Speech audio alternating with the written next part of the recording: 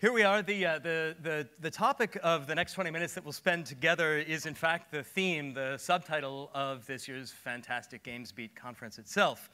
And only a short time ago, that proposition would have been speculative, shall we say. Let's see. Uh-oh.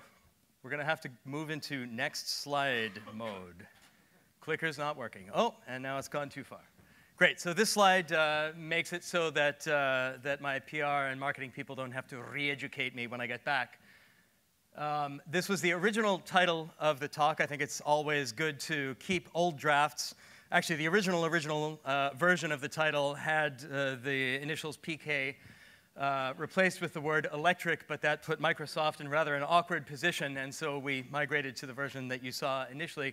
But the question about whether there is a feedback cycle, feedback loop among speculative fiction, among games, and among real-world technology is something where 10 years ago you could have gotten away saying, well, you know, the flip phones from Motorola are really based on the Star Trek communicator.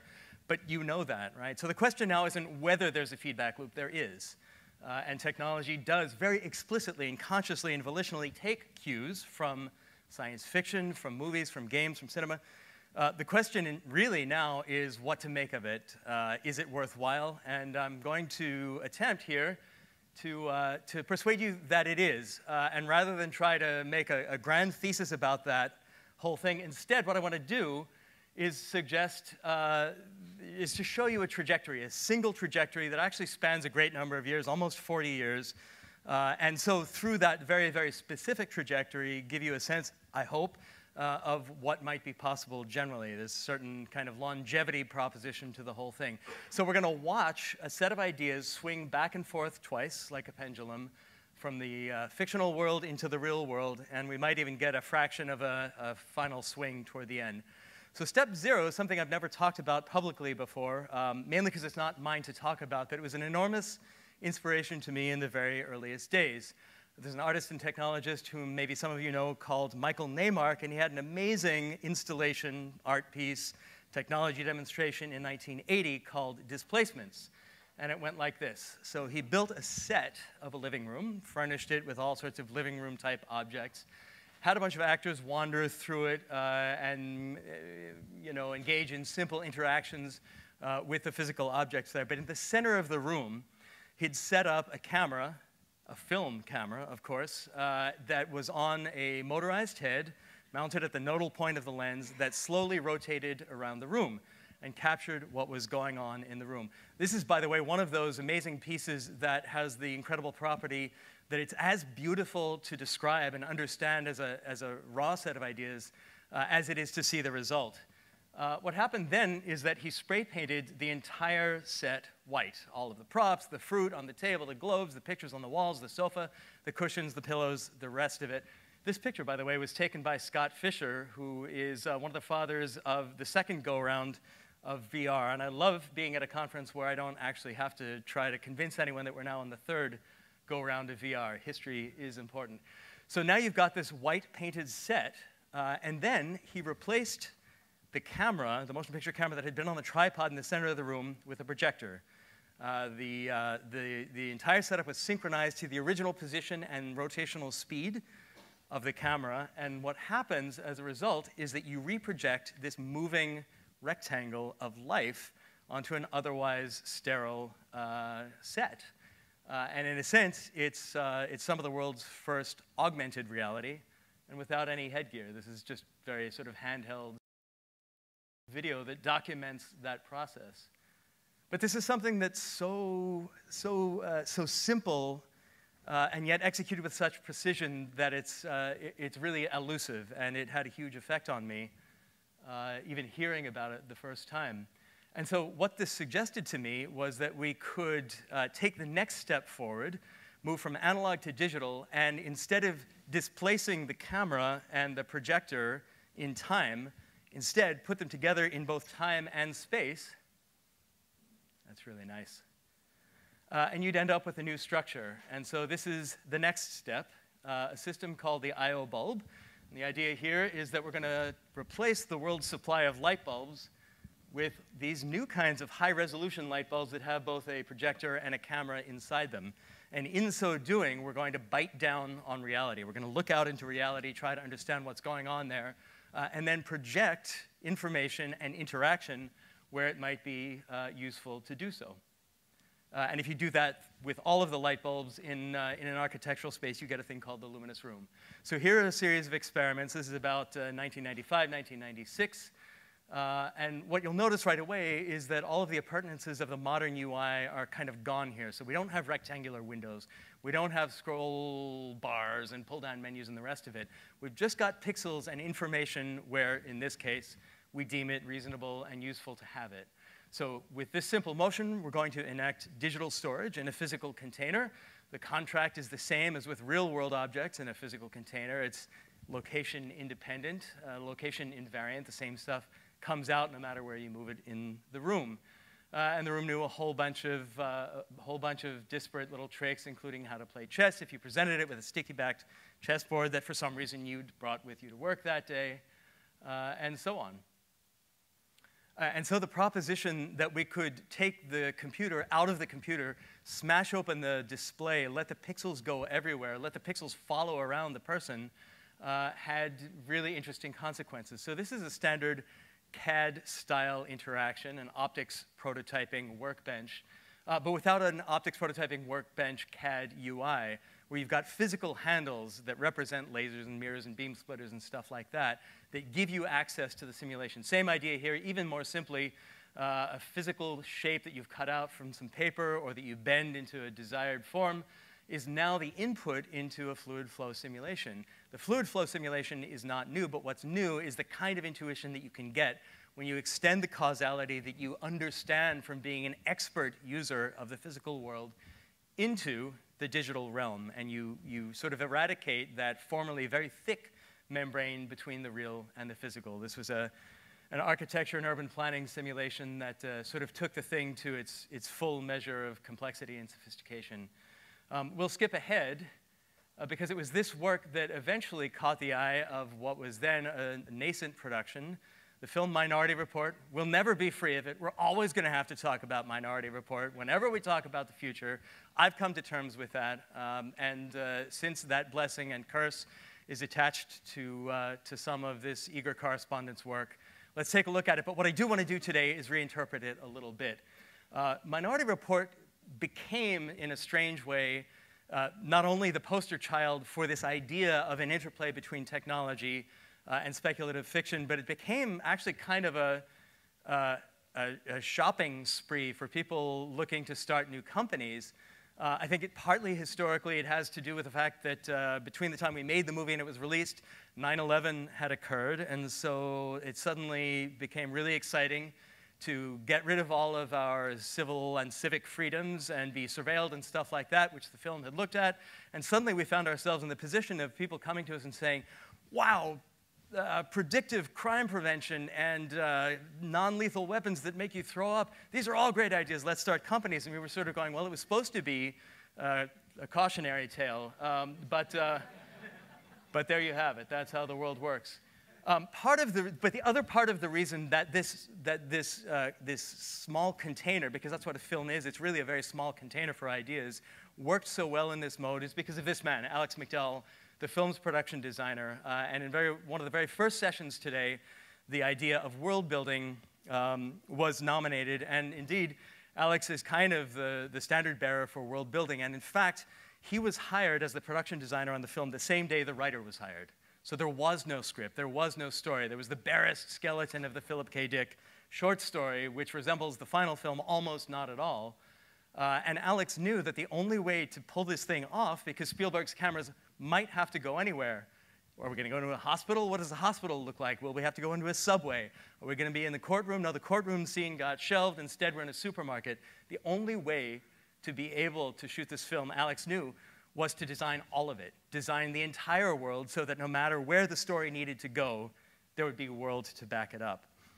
That plus Spielberg's cachet, obviously, to some extent his capital, and Alex's dedication to this idea of verisimilitude meant that the world we ended up designing was sort of knitted together better in some sense than most other science fiction films set in the future, because the process was simply to extrapolate forward from existing, 2002 at that time, 2001 US of A, and to take technologies that were then just emerging and extrapolate them 50 years to show what Washington, D.C. would look like in 2054. And so we had to know everything. We had to both invent, extrapolate, and integrate technologies for personal information, transportation, ecological stuff, flying cars. That doesn't look too promising anytime in the future. We had to explain, if not excuse, the fact that there are psychic children floating in milky baths, predicting violent crime all day long through their dreams, which is a little unfortunate if you think about it, and 100 times more than that, right? Again, a film is a small container. Not everything you think up fits into the film. These are paparazzi bots that fly around just like regular paparazzi, but with wings, I guess, and jostle physically with each other for visual access to crime scenes and sporting events and so forth. And so all that was collected together into the 2080 Bible, so-called, originally. Then we got downgraded to 2044, because who could possibly predict 80 years ahead? Then we got upgraded to 2054 for reasons that no one remembers, but if you watch really carefully, you can see 10 years being put into the calendar math that comes out of the actors' heads. And among all of that, there was one problem that was more difficult than all the rest, which was that Spielberg wanted to know what computers would look like and how we would operate them 10 years, 20 years, 50 years in the future. And he said, please don't tell me it's going to be the keyboard and the mouse still. And so they were really excited when they saw the I/O bulb and luminous room work from the MIT Media Lab, because it seemed that this much more direct, physically mediated system that would let people use their hands might just be the ticket to come up with a UI, a new kind of information system that was both more capable. That was an important idea, because these sort of super cops needed to be able to use it to get more done, and also, obviously, more cinematic. There's nothing more difficult than being in charge of a film where someone's hacking, hack, which is like this. You can only have people's faces light up or have characters projected on them for so long. So all of those were desirable characteristics. I have to stand back here for the clicker to work. You'll forgive me. I ended up writing, making sort of thesauruses, thesauri, dictionaries that stood as training manuals for the characters, for the actors, to learn how to use this new system.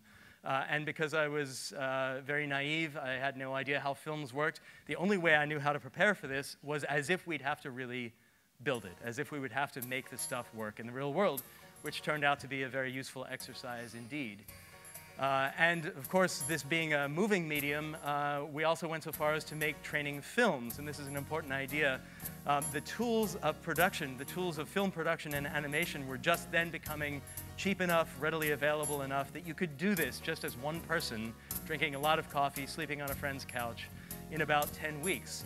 So you could show the producers and the director and the actors what it would look like in very rough form once they'd learned this gestural language, once they were applying it, and what would come out on the other end. And that was a big light bulb moment for the entire production.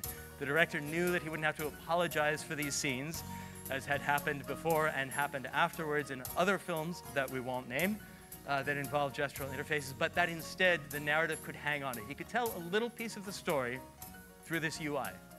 We could reveal information, and we wouldn't have to whip, pan, or cut away in embarrassment. That was the hope anyway. And so what ended up happening was that we rehearsed for weeks and weeks and weeks with the actors.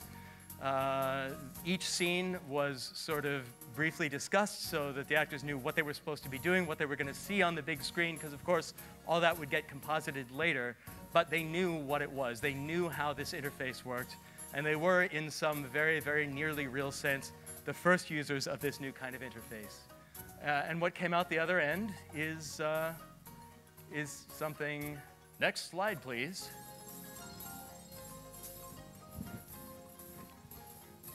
Are there more clickers in the house? Okay, great. Nope. What came out the other end is something that we don't even need to watch. Next slide, please, and one more after that, because we saw it in better resolution in the video that set up the whole thing, and it's become very, very familiar indeed. Following that, it seemed like there was one more really important step, which was that in a strange sense, we'd managed to hijack the Hollywood machine to create what might stand as the world's largest user focus group test. We'd put a new UI, a new information system in front of tens, maybe hundreds of millions of human eyes, and asked implicitly the question, is this something you'd like to use? Is there something of value here? And the response was kind of excitingly overwhelming. And it seemed like now was the time, then was the time, to really put it into practice, to take this idea that had been prototyped in academia and in art pieces and in this fictional setting and bring it into commercial reality where it could be used to get work done. And so Oblong Industries is the company that results from that. There are a couple of principles here that we're going to swing through really, really quickly that all derive from the earlier work, but that gain a new currency and a new depth and a new solidity once you have to build them for real. So human hands are really, really important. Human pointing is kind of a magical gesture. We do it socially for the benefit of other people. It connects your body to distant objects, but you do it so that other people know what you're pointing at, and it works like a charm. And now we can teach the machine that same bit of magic geometry. What are you pointing at? And all of a sudden, then, you've got action at a distance, which is very, very powerful indeed. Sometimes it's gesture that happens in free space. Sometimes it's hovering, as here, near a surface. Sometimes it turns into touch, where the constraints and the advantages of friction really come to the fore. Sometimes you can reach out and grab objects, whether they're abstract or real and representational, and have them do something useful. Sometimes the pixels are physical objects, but they have to submit to the same control language, and so forth. Navigation turns out to be one of the most important things that you get as a benefit. We've got 20, 25 years of really fantastic computer-aided visualization, but even when it's animated, it's only lighting up half of the human brain. If we could put your head inside an fMRI machine, I think that would be borne out. No one's volunteered for that task yet. But if it's input only, you're not understanding as much as you might. Whereas if you can fly through a space and see the stuff change, then you're wiring the entire brain that understands what happens when you walk through a landscape and watch the horizon change and the rest of that. So letting human hands do what human hands do. More slides, please. There we go. Spatial computing is the next idea. If we're going to have these large extended spaces of available pixels, they can logically, they can no longer stop at the boundaries of a device. It's a weird liability of the way we've been building computers for the last 35 years, that each device has a UI that's attached to its screen, and that goes no further, which made sense in the beginning, but now they all have networks, so it doesn't make sense anymore, except we're accustomed to it. We're acculturated to the idea that the UI, the interactivity, and therefore the efficacy of this thing stops at the edge. And the UI is built to make that be the case. You can't get the mouse off the edge of the display. But what if you could? What if every time you wrote a program or ran a program or interacted with the system, you had the understanding that it could go anywhere? So here's a little bit of media that's running around 5 different screens, being driven by 3 different computers, running 2 different operating systems, and it's all continuous in space and time. And to just geek out severely for a moment, this is about 50 lines of code written in Oblong's toolkit called GSpeak, and 0 lines of that code are dedicated to the idea that the pixels might have to be supported by more than one machine, more than one GPU, more than one screen. And so that's exciting. So you should get used to the idea as a user, as a programmer, that boundarylessness is the thing that you have at your beck and call, which is the way the physical world works as well. We can skip past this one, please. There's a Pavlovian thing. I have to keep pressing this, even though I know it's not doing anything. It's fun at the elevator, too. All right, so to dive back into the world of cinema, next slide, please. There's something that I think we can aspire to, which is the idea that a UI doesn't have to be dry. A UI, if it's properly done, should be literally exhilarating, the same way that skydiving or swimming or singing or laughing is. And so to substantiate that proposition, we built this system that kind of makes cinema swallow its own tail, that takes the 120-year-old language of cinema and makes it input as well as output. And you get to navigate around a panoply of about 24 films in space and time, and then disassemble individual scenes, pull props and actors and landscapes and bits of architecture out of scenes, put them down on the composing table, and then go next door to a movie that was made at a different time, in a different country, on different topics, commit cinematic heresy, and assemble something absolutely new out of pieces that were definitely not designed to go together. But as much as this is maybe a look at the future of editing, it's more than that for us at Oblong, a kind of metaphor, a metaphor for how powerful you should be with regard to your own digital stuff, your own data. Not powerful in a brute sense, but powerful in terms of sophistication. You should have this level of efficacy with all the stuff that's yours. Two more little principles, and I'll go fast. The next one is another liability of this trend, the trend from desktop machines to laptop machines to tablets to smartphones, which is that the stuff is getting smaller. Now, we're not proposing that you give this up. The great thing is that computation now comes with you. But this is a new idea, and yet it shouldn't be new. I don't understand why I don't hear anyone talking about it, but I would like to propose that normal human work, human workflows, human activity, human problems, problem solutions, all have an innate scale. Some things are small, like a shopping list or a game that you play to while away the hour. On the other hand, you wouldn't plan a tricky neurological surgery on this, not because it's not capable, the CPU is probably good enough, but just because it's not big enough. You can't see enough. You can't interact with enough. So sometimes you need bigger spaces to support the work, the cognition, and the interaction that you have in mind.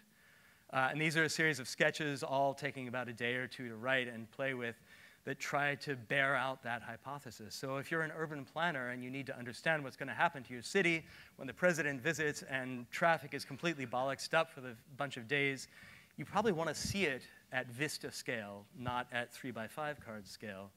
And experiments in medical imaging like that, financial data, the rest of it that suggests that there are different ways to understand. Cognition happens at different scales.